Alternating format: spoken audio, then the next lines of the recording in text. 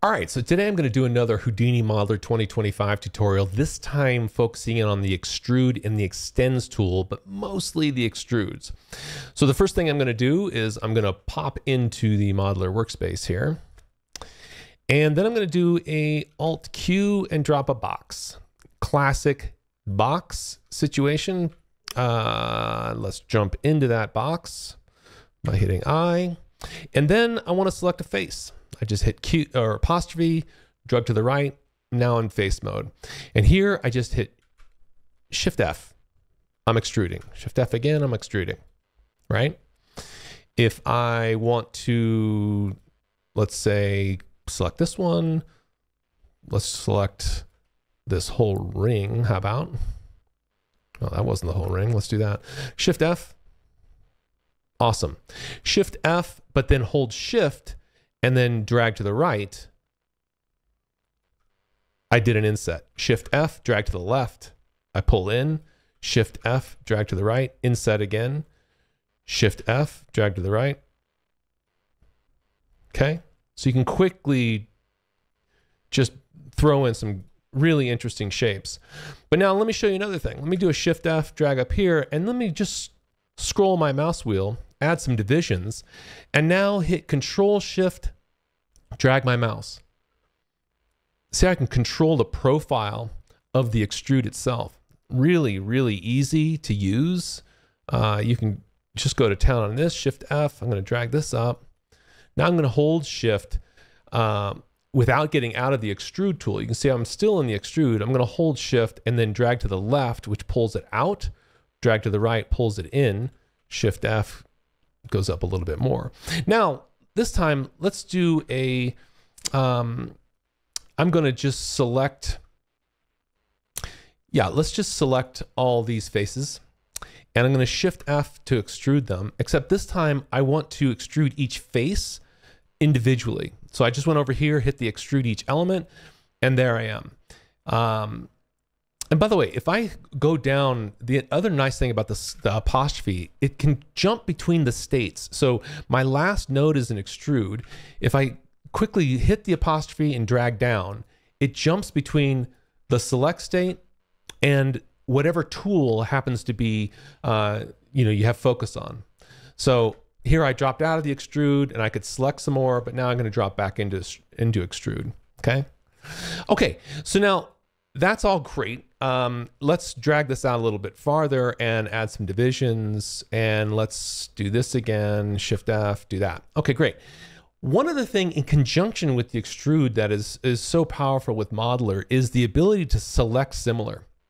And the reason why this is so interesting along with the extrude is that you can get into these situations where you've pulled out similar faces to do an extrude like this. But now let's say I want to bevel all those edges that I just created. I can easily just go into edge mode, select one of these edges, hit A, select that guy, then go in and select similar. And there I go. It just selected everything. If I hit Shift B, I can bevel those, throw a little bevel on there. Off you go, right? So now let's do one other thing here. I'm going to Shift A. Let's do that select similar again. Let me select that. And now let's say if I wanted to extrude this, watch the issue I would have if I just did a straight extrude. Watch as these are starting to kind of collapse in on each other. See what's happening there? Imagine I didn't want to do that, or I wanted to do it up to here, but then I wanted to go straight up. That's where the extend tool comes in. So let's go up to here, and now I'm going to hit Ctrl-E, and now I'm just going to drag straight up. I can drag if I drag the distance like this, something similar happens. But if I undo that and just drag right here, see how it just goes straight up? So I grab the gizmo and drag it straight up. And that's basically doing a local transform extrude. But that's the extend tool, okay? So now once that's done, let's say I want to flatten this thing. So I'm just going to Alt-F, flatten down. And now I can extrude without worrying about it collapsing on each other, okay? Awesome. Now one last thing that I want to show you is let's add some more divisions here, and let's do another profile manipulation.